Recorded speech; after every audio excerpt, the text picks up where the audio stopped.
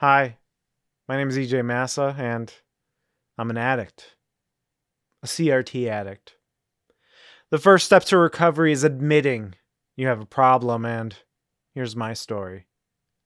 Every day I go on eBay and Facebook Marketplace and look for CRT televisions for me to make detailed mod videos about. I thought I was doing well and staying away from the phosphor glow that emanates from those glorious glass tubes. But I saw this 32-inch Sony Trinitron floor model TV for free on Facebook Marketplace, and I fell off the wagon. It looked so beautiful. See, I thought to myself, sure, I've been playing retro video games, but have I truly played them?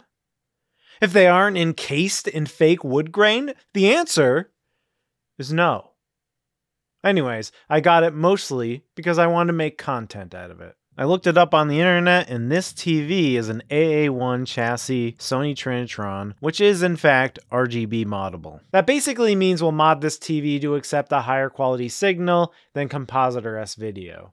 Consumer TVs in the US typically only had RF inputs, or composite, or sometimes S-video, while RGB inputs were more common in Europe in the form of Scart connectors. The jungle chip inside this 32-inch Sony Trinitron is capable of accepting RGB signals, it's just being used by the closed captioning system, which we are going to hijack for this video. So the TV itself is in great condition, although it is quite dirty. Pet hair covers the speakers that are built into this stand, but other than the layer of dust and pet hair, it looks great. No obvious damage. The stock inputs are RF, S-video, and composite, and it even has audio out. And as you can see, the model number is KV32TW67, and it was built in July of 1995. First things first, I used a Swiffer to get some of the bigger dust bunnies, and I also used a lint brush to get some of the peskier pet hair. This door was taped to move it into my house so it wouldn't shatter,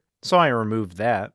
I used some glass cleaner to wipe off this grimy screen, and underneath the grime, the screen looks like it's in fantastic condition. I think the former owner must have just used this TV as a surface to hold old magazines, and it's collected dust for decades. With the superficial surfaces cleaned, let's see how the S-video looks on this thing. When I think of big Sony Trinitron TVs from the 90s, I personally think the N64. In fact, we had a similar Sony Trinitron on Christmas morning in 1996. Now, I usually played games in the basement on an older Magnavox TV, but at least on Christmas, my parents let me play on the big TV, and it was glorious. So seeing the N64 on a similar screen almost brought a tear to my eye. I'd say the N64 was made for screens like this. And my unmodded N64 from childhood can only output composite and S-video, so this is kind of the perfect television for it. But Super Nintendo also looks very good through S-video. It's not PVM sharp, but it looks very organic and natural. Some of the colors, specifically red, smear around a bit, but honestly, I could play with S-video only and be completely happy with my gaming experience on this TV. In fact, I did a video specifically saying that sometimes S-video is good enough. But I have brain problems, and I'm never happy, so let me risk making this 260-pound television into a piece of trash by modding it in the hopes to have a slightly better picture. Who cares if it brought a tear to my eye? There's content to make. As a quick aside, this is the remote that came with the TV, and it's pretty interesting. It has this switch on the side that changes the buttons. However, the button markings are rubbed off, and it only works if you really press down on those things. It's also cracked on the front, so I opted to get this Universal Commander remote off eBay, and this works great. Alright, enough of my rambling. Let's go to the mod. And the guide I mainly followed was this AA-1 chassis mod guide on Sunthar's Super Sector. This website has a ton of other RGB mods, so check it out if you want to see if your CRT can be modded. Since this model falls into the AA-1 chassis family, this guide should work. And I looked at the schematics in the service manual, and indeed, the mod should work in the same way by hijacking the closed captioning system. First things first, I loosened the screws on the back of the television. There were 3 on the outer sides, 3 near the inputs, and finally, I loosened the one on the top, and carefully removed the back panel. And yeah, the inside was just as dirty as the outside. Lots of dust bunnies, especially on the sides, on the bottom. It's kinda cute how small the boards look inside this giant thing. Lots of room for activities in here. To get the large dust bunnies, I used the Swiffer duster. I then attacked the boards with some compressed air to get the light layer of dust off of those. The interesting thing about this TV is that there's a cage of boards here. And the ones we need aren't on the board on the flyback, so we don't even need to screw around with the anode cap. We just need to get to these separate boards, which can be removed. I removed this board on top first. I went around and started disconnecting all the cables on the vertical boards. I gotta say, it really helps to take pictures of your disassembly, or even doing what I'm doing now and filming yourself disassembling, because then you can just go back and watch the footage if you're ever unsure of how it comes together. Take lots of pictures and videos as you're going along. After I disconnected the wires from these vertical boards, I removed the back board with the inputs as well as the 2 boards to the left and right of the M board, which is my first target. I was going to remove that one too, but I looked at it and it was in the perfect position to remove 3 capacitors that connect to the RGB inputs on the jungle chip. The capacitors I'm targeting are C315, C316, and C317. This is obviously the connections underneath the board, and the capacitors are on the other side. I like that currently the M board is in a vertical position, plugged into the bottom board, so I can easily just bring my desoldering gun in, and starting with C315, I desoldered one lead, and then I desoldered the other lead, wiggling the capacitor with my finger on the other side so that the leads of the capacitor free themselves from the through hole, and then I can finally wiggle the capacitor out. And then I repeat the process with the other capacitors. Touch the desoldering gun to the leads until the solder liquefies, activate the vacuum, and then do the other lead, until finally all the capacitors are removed. And then I can satisfyingly show you these newly orphaned components. I love creating orphaned components. The next component is a little tougher to get to, so I removed the M board from the assembly and brought it to my soldering station. My target is R165, which is roughly in the middle of the board.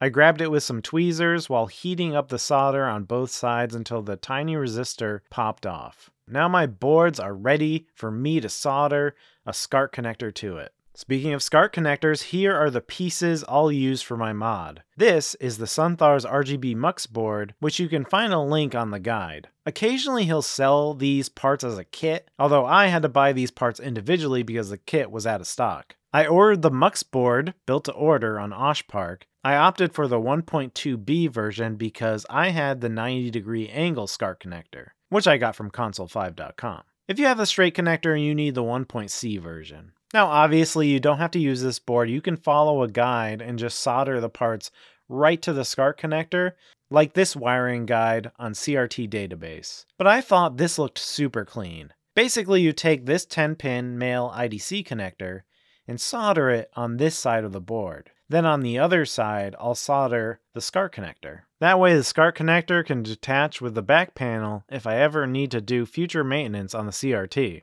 Here's where we will solder all the components needed. And you can reference the numbers on the guide and just solder them into place. I ordered many of my components and Scart connectors from console5.com and the rest from Amazon and DigiKey. All the components are in their proper place and the leads are bent to keep them in place while I solder them to the board. And that's what I did. One by one, soldered both sides of the components, and then snipped off the excess leads. With those guys snugly in place and cleaned up, I placed the 10-pin connector on the side opposite to the components. You have to make sure this little window on the connector faces out like this. And then, again, going one by one, soldering the legs of that connector to the board. Now that it's solidly in place, I put the Scart connector on the same side as the components. Now you don't need to solder every through hole here. I could be wrong, but I don't think there's a harm in doing that, but I only solder the necessary leads illustrated by this diagram. The obvious ones are labeled, and then there's a few grounds that need to be soldered. And there we go, our completed Scart connector, which will be embedded into the back panel of the television. Now to create the connection that will go into that. This is the female side of the 10-pin IDC connector, and I'll thread this rainbow ribbon cable through it. You need to make sure the black wire is on the left side where this raised groove is. Then I used a crimp tool to squeeze the connection into the wires. I cut off any excess wire on the other side, and now we have this handy, easy to disconnect from the back panel ribbon cable. Just to illustrate, the Scart connector will be in the back panel, and this ribbon cable will go to all the solder points on all the boards, and we connect it like so. So let's go back to the M board and solder all the wires we'll need to go to this ribbon cable assembly. Starting with this brown blanking wire, which will solder to where the R165 resistor was. It's this pad here. Make doubly sure you solder to the correct side. I added fresh solder to the pad and the wire and then put it into place. I also slipped some heat shrink tube there to make sure any exposed wire is covered to prevent any accidental shorts. Then I soldered a red wire to the positive through hole of C317, a blue wire to the positive through hole of C315, and finally a green wire to C316, and yeah, there's our RGB signal right there. And that's everything on the M board: red, green, blue, and blanking. Over on the UA board, which is the back board closest to the inputs, I soldered a gray audio right channel to this location here, a white left audio channel to this spot above the R403 resistor, a black ground wire to this ground pad near R407, and a yellow sync wire to this pad near R407. This hijacks the Luma input on the S-video connector for sync. Finally, another ground wire with the purple wire is at this ground point here. All the wires I put shrink tubing to hopefully prevent accidental shorts near the base of them, and I threaded the wires toward the bottom of the board so that it will go toward the left of the inputs on the back. Here's the M board back in place on the UA board, and you can see the RGB wires and the blanking wires threaded through the hole on the bottom there, and then it joins the audio sync and ground from the UA board, and then the ribbon cable goes to the Scart connector. And I actually shortened the ribbon cable after I shot this because it was too long and I didn't want to cause interference. And also just a note, the orange cable is unused, but it could be used as an optional ground. I reassembled everything, put the whole cage of boards back together, and before I go any farther with the reassembly, I'll give the system a test. I connected my SNES via Scart to my new connector, and by some miracle, the thing freaking works the first try. It looks a tad dim, so I went to the menu, and yes, the menu works in this mod, and cranked the picture setting all the way up. And that looks perfect. I tried out some Mega Man X, and holy cow, this looks awesome. The fuzziness and the color red smearing is gone. It looks sharp, but doesn't look too sharp like some of the late stage CRTs. It just looks very natural and easy on the eyes, and the colors are more balanced, deeper, and richer. Alright, now to put the Scart connector into place. Just using a Scart template I got from console5.com, I used a pencil to trace the outline of the connector to give myself a guide on where to cut. And then I marked where the screws will go based on the template. Now with plastic TV backs, you may have to use a Dremel tool or something to make your Scart connecting hole. Scart connecting hole, it sounds dirty. But this particle board was so soft, I basically just slid my pocket knife through the back and carved a hole following my pencil guide. And just to test, my connector slides right in there. I drilled some holes for my number 8 3/4 inch long screws, and there we go, the connector is in place. On the other side, you'll see washers and nuts locking it into place. And then I screw the back panel back on. Easy peasy. Here's my fully functioning Scart input. And in order to make it work properly though, you need to plug a dummy S-video connector for sync and an RCA plug into the right audio channel to enable stereo sound. I'll have a link to where I got these in the description below. Since we disconnected the closed captioning system, I'd like to remove it from the menu, and to do that, we'll access the service menu. With the television turned off, I press Display, 5, up volume, and then power, and that goes straight into the service menu. Using the 1 and 4 buttons, I navigated to the ID2 menu item, and changed the value of that item using the 3 and 6 buttons, and changed the value from 72 to 8. And to save that, I pressed muting and then enter to write that into memory. Now if you restart the TV, go to the regular menu, see? The closed caption system is gone. I also used the service menu to do some minor geometry fixes. I didn't go too crazy with calibration because I thought it looked good already to me, and that's what's important. And it does look good. I especially like how crisp it looks in the Super Mario World title. And again, it's sharp, but not too sharp. And the colors aren't as thin as they were with S-Video. You know, I have a PVM and sometimes it looks too perfect, and this is just right. A vibrant, organic picture. Here's a side-by-side with S-Video. S-Video on the left and RGB on the right. The best I can describe it is if you have a compressed JPEG versus a RAW file from a digital camera. But also if you look, Mario's reds are a little more smeared, as if the reds are wet ink and you accidentally smudge them with the sides of your palm, while in the RGB image, everything is in its proper place and balanced correctly. So was it all worth the effort? I'd say so.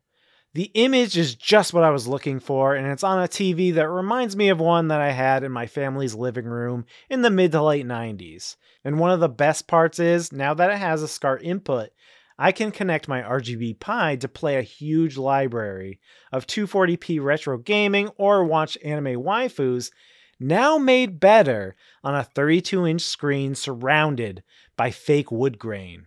I've already used this setup extensively on my gaming streams, so you should really check me out on Twitch. My handle is EJ Massa, or you can watch the archive of my streams on YouTube at EJ Streams. I usually stream on Sundays at 9:30 p.m. Eastern Time. I suspect that composite or S-Video on a CRT is more than good enough to scratch that retro gaming itch, but if you're feeling a little adventurous and maybe a little crazy, I hope this educated you enough on the modding experience. Special shout out to Sunthar's Guide for being the basis of this video. Let me know if you want to see more console or TV mods in the future, and that's all I have for now. Until next time, bye!